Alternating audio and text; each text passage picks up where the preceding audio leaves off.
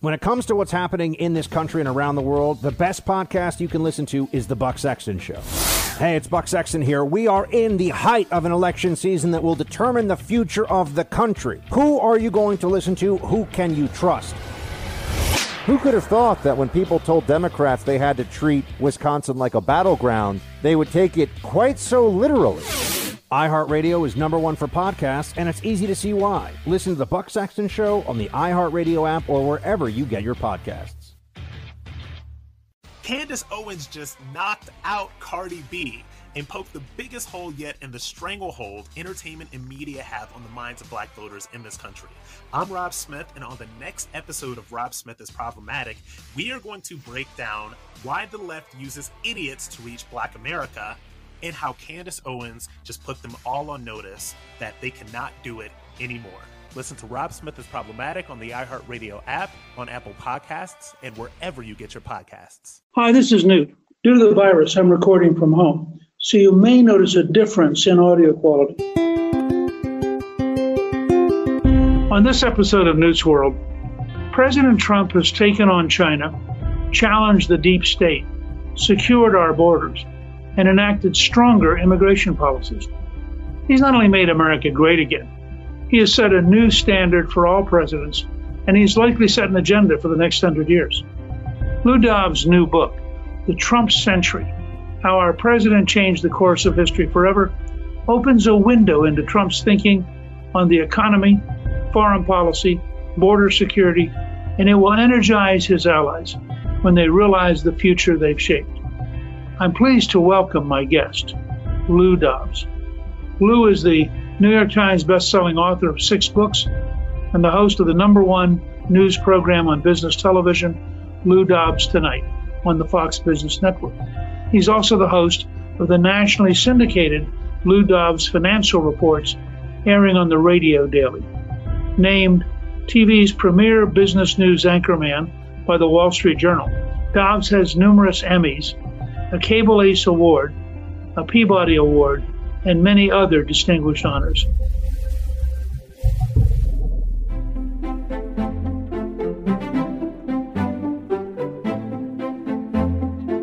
I'm delighted to have this chance to chat with a good friend of mine, somebody whose show I have been on many times, and it's always pretty remarkable. Lou Dobbs is the host of the #1 news program on business television, Lou Dobbs Tonight, on the Fox Business Network. He has a new book coming out called The Trump Century, How Our President Changed the Course of History Forever. I'm delighted, Lou, to welcome you. You cover this country so well on your show, and you have your finger on the pulse. What's your sense of where America is right now? We have never been in such confusing turmoil as now.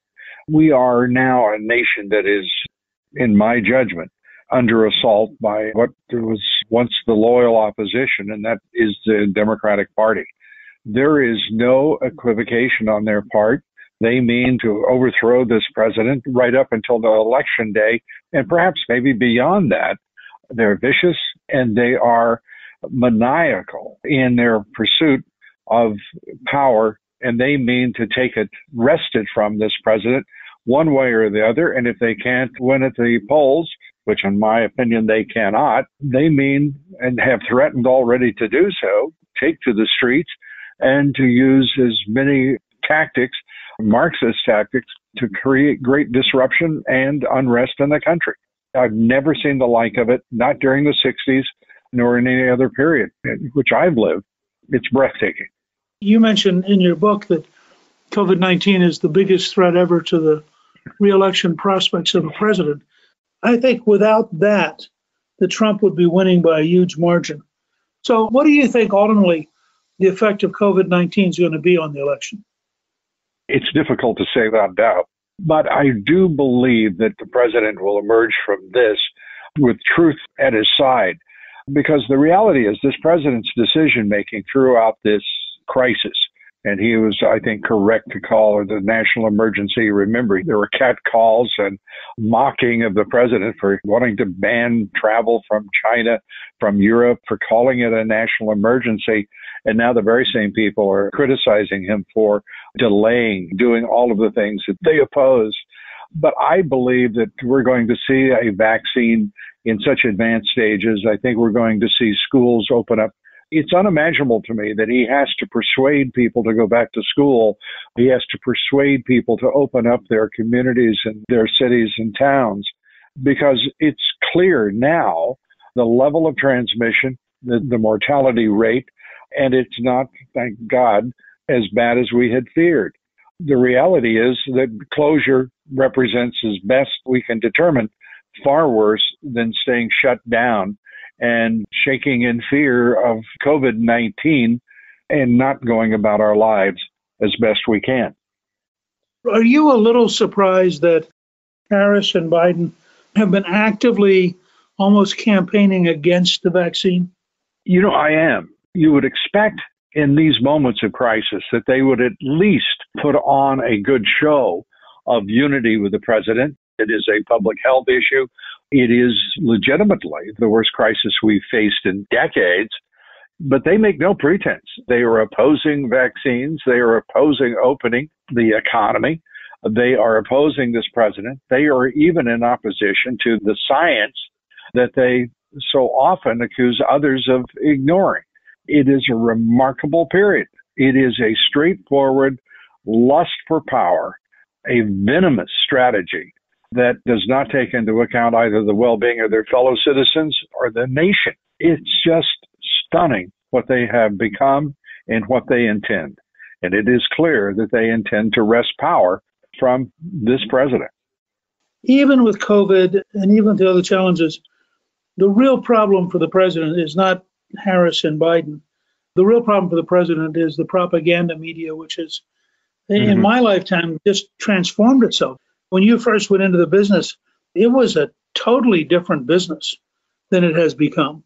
It was a totally different business. It was a totally different craft.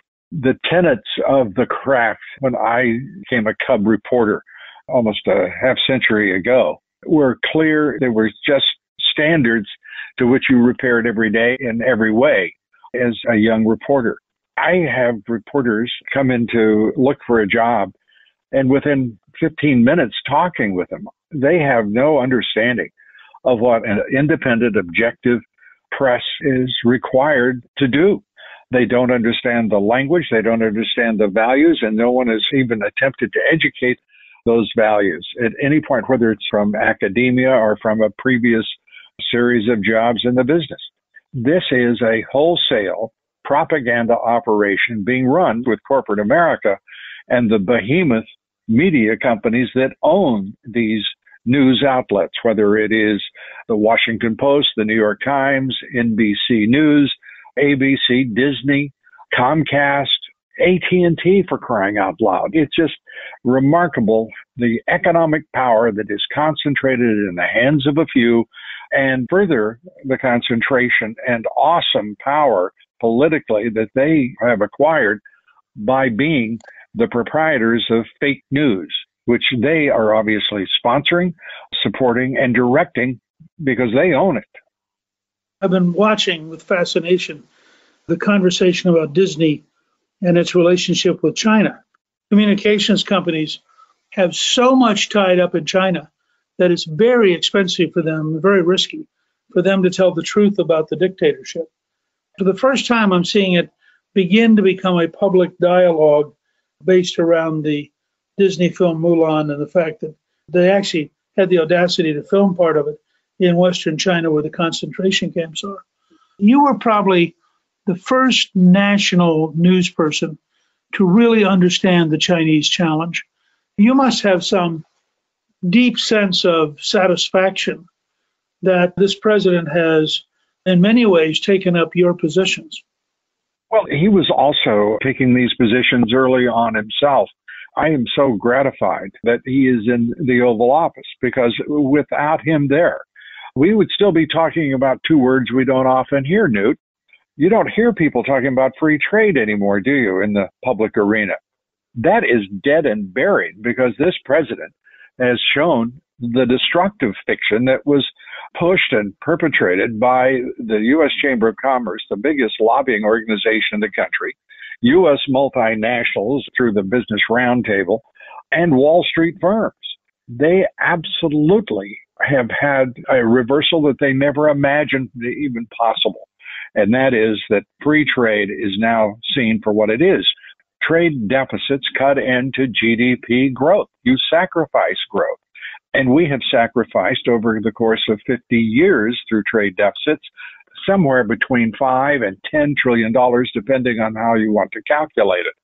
But that's an extraordinary price for something called free trade. And in that, attach the insistence of Wall Street and corporate America to outsourcing jobs and the loss of 3 million manufacturing jobs, millions in service industries as well. It has been a horror over the course of the last 30 years for working men and women in this country and their families. Our middle class was savage. And many people don't realize the middle class wages stayed stagnant over the course of 2 full decades. It took this president to reverse it, and he had to take on the orthodoxy of academia, the orthodoxy of Wall Street, the business establishment, the political establishments of both parties, and that is why he is in the fight of his life politically. Because, as you know, the establishment never stands still when challenged, and they have been absolutely upended and disrupted by this president, and the ferocity of their response is obvious every day.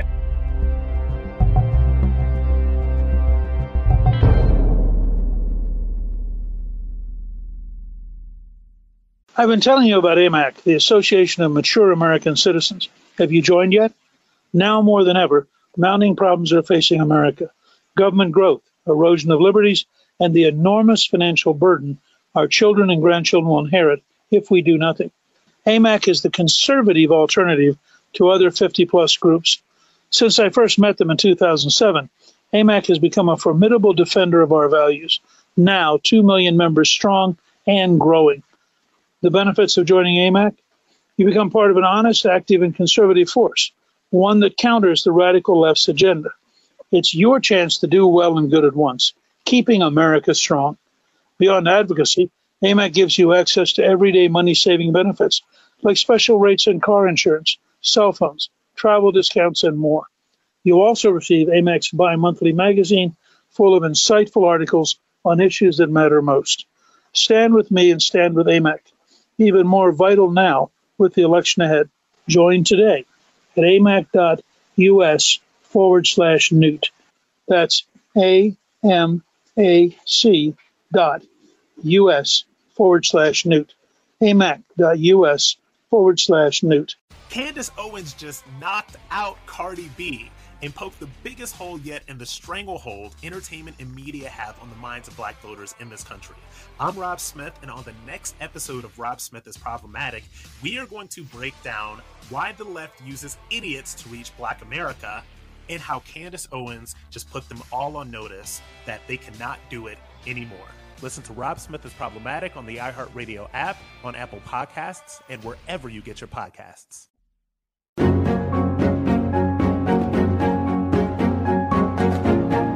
I was startled when the Chamber of Commerce decided that it would endorse 23 Democrats, even though their first vote's going to be for Nancy Pelosi. And I thought, this is a complete sellout of the interest of most American businesses. They're in that building down there in Washington, and they exist independent of the people they're supposed to be representing. They have been independent of all but, I'm going to say somewhere in the neighborhood of approximately the same population of the Business Roundtable membership, about 135 to 150 U.S. multinationals. They've held sway over the chamber. They have set the agenda for which it lobbies every day with great power and economic influence. To see them go with radical Democrats rather than stand with high-quality Republican candidates who are, unfortunately for them, aligned with the president. It tells you the power that he has right now at this moment in his presidency. He's been proved right on issue after issue after issue. And the chamber, Tom Donahue, the cardinal of corporate America's lobbying enterprises, he can't believe what has hit him because he has for so long been pulling so many strings so effectively on Capitol Hill. He can't get anyone to listen. It's got to be stunning to him. I was really struck with from the very beginning of the Trump campaign, and you do a good job in your book of reminding us that this was really Trump long before he was a candidate, that there's a continuity in his analysis that's pretty amazing. And I told him on several occasions, he was going to be the most disruptive president since Andrew Jackson. And I said, look, when you disrupt these guys, they're going to fight back. I mean, they're not going to roll over. And they're going to be pretty pissed off at you. And I think it's surprised him how really deep and ferocious it's been. Those who know him, like you, understand that he really was surprised. You would think that as clever, as bright, and just instinctive when it comes to combat, that he would have understood that would happen. But he truly was surprised. He was hurt. His feelings were hurt that the reaction came as it did from some billionaire friends, from the establishment. You could see it in so many ways, that he was gut sick often at the betrayal, as he saw it, of his establishment friends. They saw it the other way, that he had betrayed them. He was a traitor to his class to be a populist president who actually kept his promises. My God, horrifying. The idea that he's keeping promises, those are supposed to be negotiable throughout, particularly with the moneyed interest and the donor class braying at him to move one direction or the other constantly.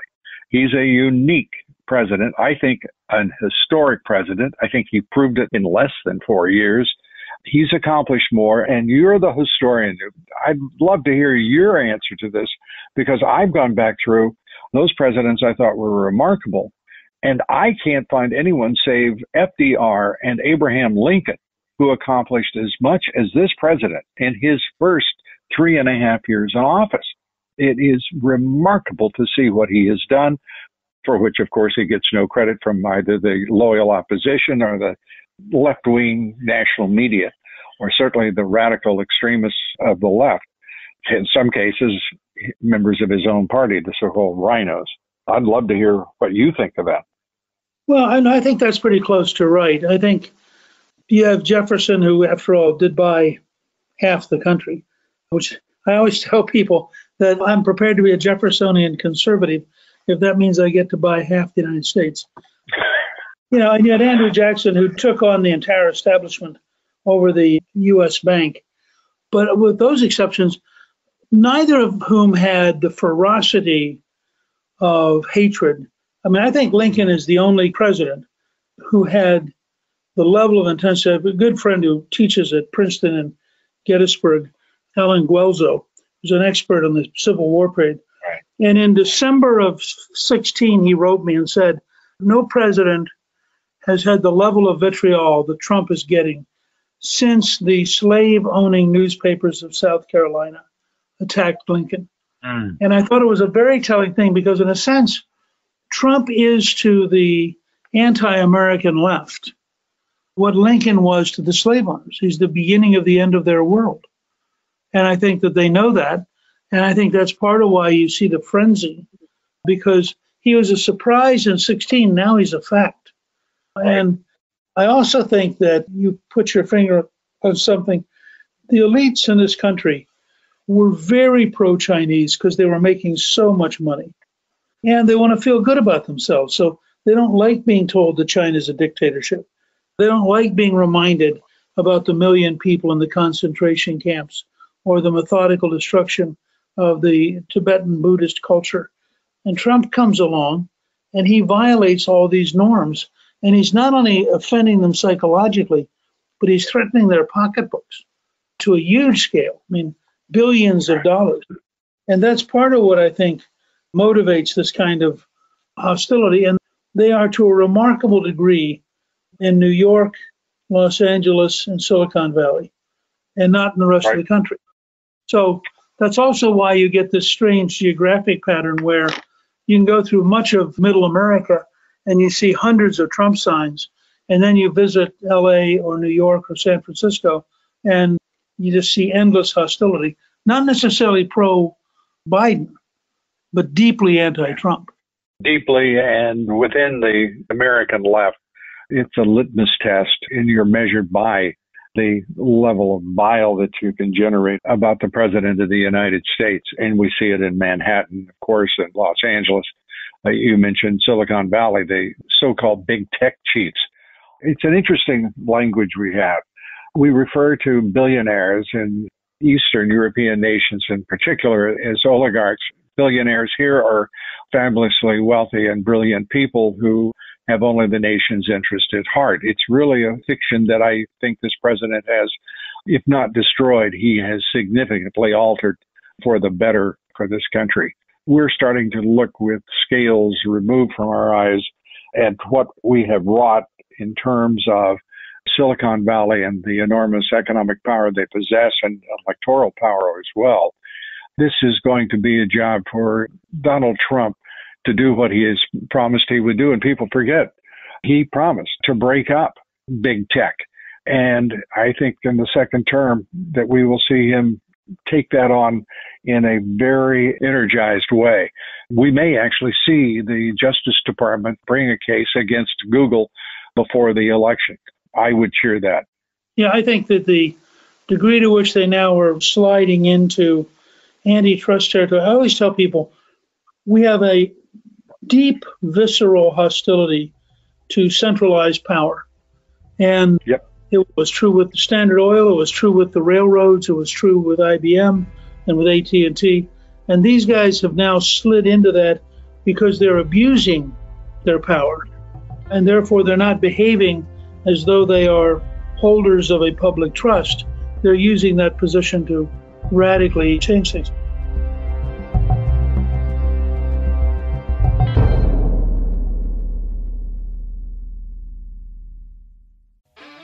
Hey, it's Buck Sexton here. We are in the height of an election season that will determine the future of the country. Who are you going to listen to? Who can you trust? Join me in the Freedom Hut, the one place where you know you'll get the straight story from a conservative perspective. Joe Biden, somebody who's been a machine politician, the Democrat Party from Delaware for longer than I've been alive. And nobody thought he was impressive. No one thought he had great leadership until about 5 minutes ago. They're trying to fool you. They're trying to pull off a fraud against America. And Joe Biden is the con man in chief. The biggest names and the heaviest hitters in politics, trust me. So we've done a lot, Buck, and we have some great support. Your viewpoint is very important to me. Very, very important. That's how we got to know each other. Buck Sexton, formerly of the CIA. Buck, it's great to be back on the Buck Sexton Show. iHeartRadio is #1 for podcasts, and it's easy to see why. Listen to the Buck Sexton Show on the iHeartRadio app or wherever you get your podcasts.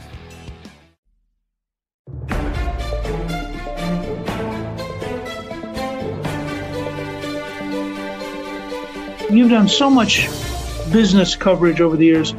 Were you surprised by the speed with which the Trump economy replaced and accelerated past the Biden-Obama economy?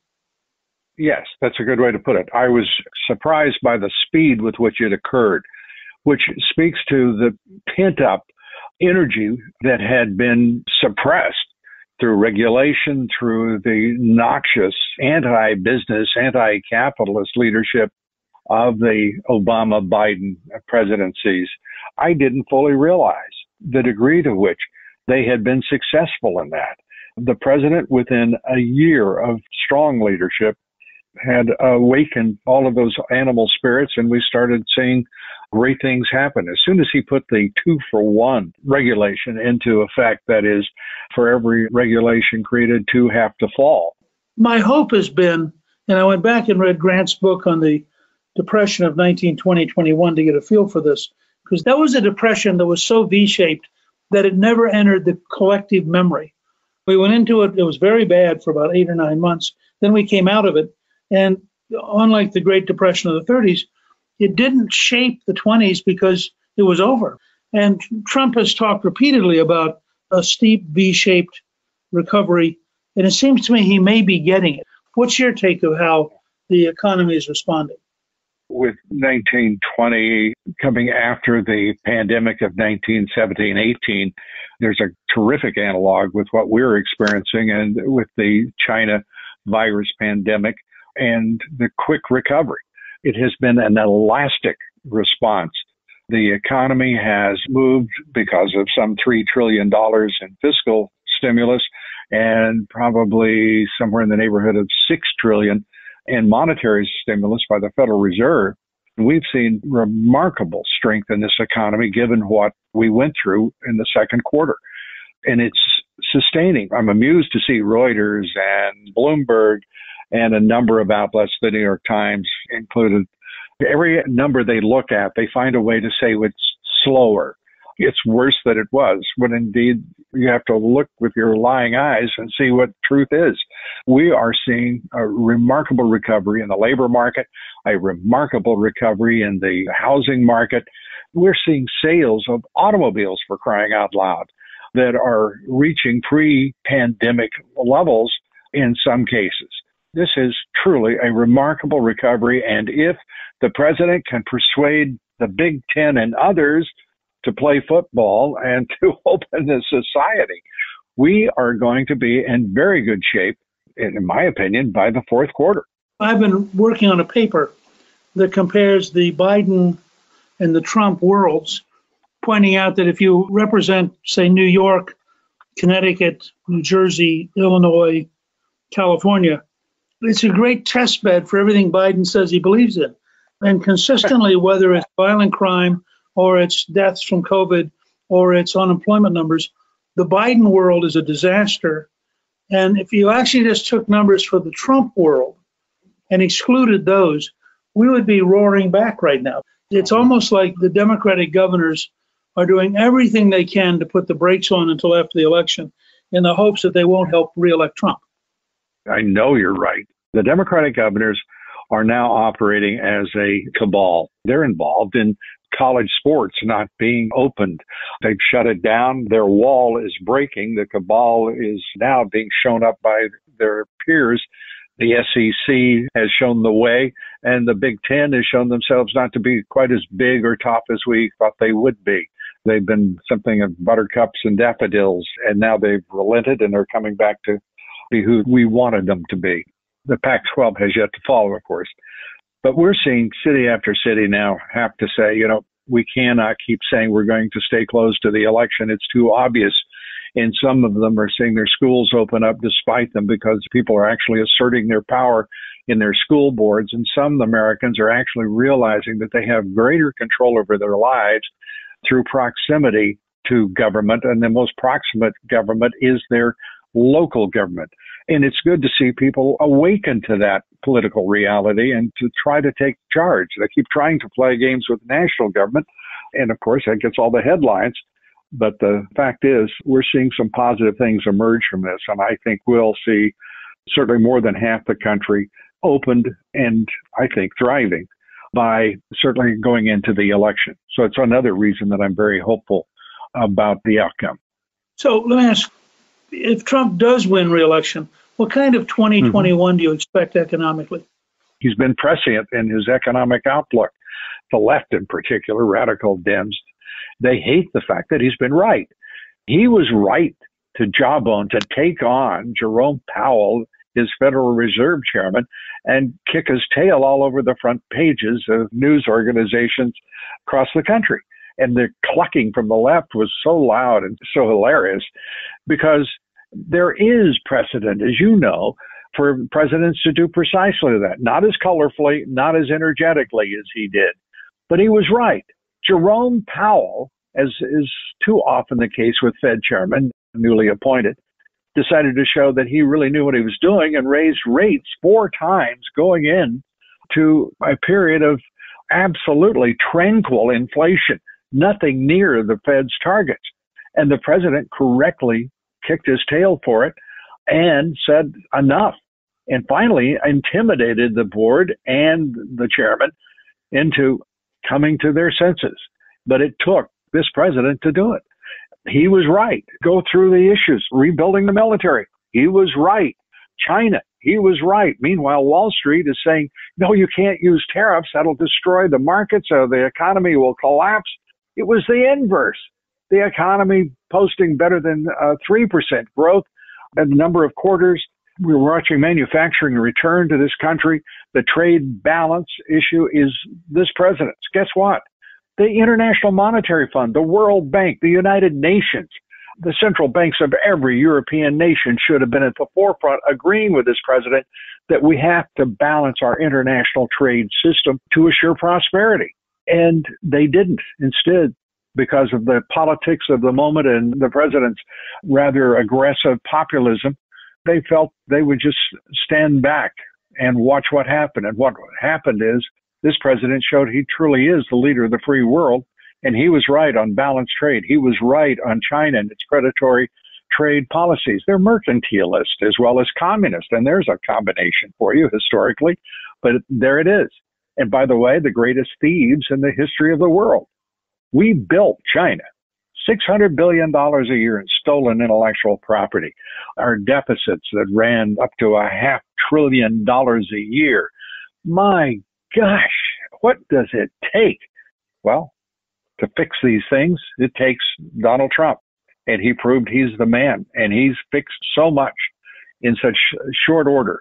And with the second term, I believe that 2021 will be a glorious repeat of what happened when the president was elected in 2016, in which he added over $30 trillion. And I say that advisedly. I truly believe he's responsible for what was the addition of $30 trillion to our equities markets from the time that he was elected to December of 2019. A remarkable, remarkable period. And I think we'll see history repeat itself with this president assured a second term. I just want to say I think you have done a real service with the Trump century. You are somebody who every single day is covering the news, staying close to what's happening in business and the economy. And you have been a very sound voice for years for the kind of breakout and new reform approaches that we finally are taking. I'm personally very grateful that you take the time to join us. And I'm going to recommend everybody, and it will be on our show page, The Trump Century, because I think that it's a very important book. And I am delighted that you would take the time to be with us. It's been a highly enjoyable time, and I always enjoy talking with you. And I thank you for it. I wish all the best.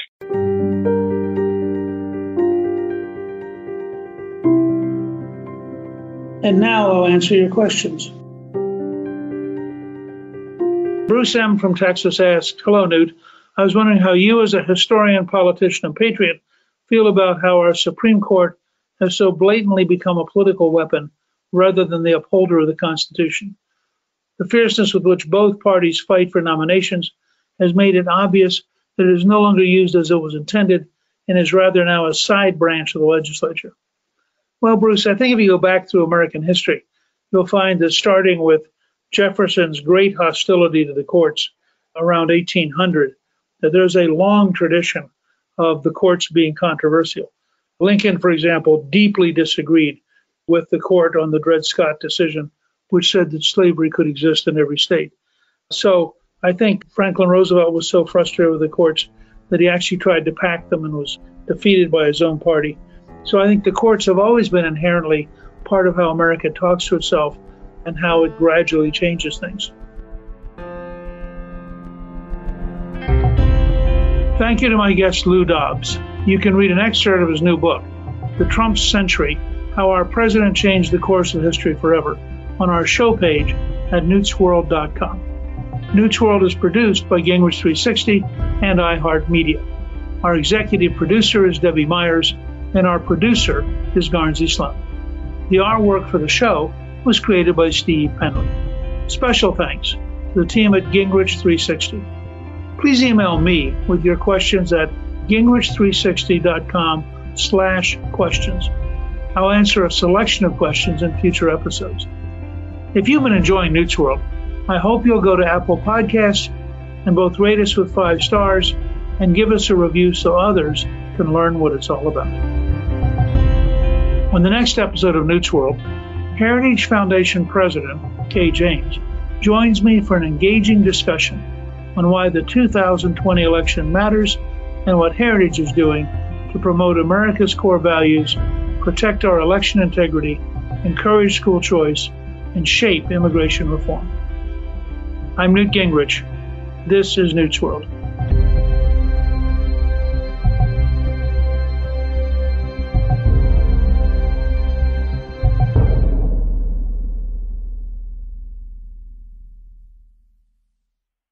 I've been telling you about AMAC, the Association of Mature American Citizens. Have you joined yet? AMAC stands against the problems facing America: government growth, erosion of liberties, and the enormous financial burden future generations will inherit if we do nothing. AMAC is the conservative alternative to other 50-plus groups.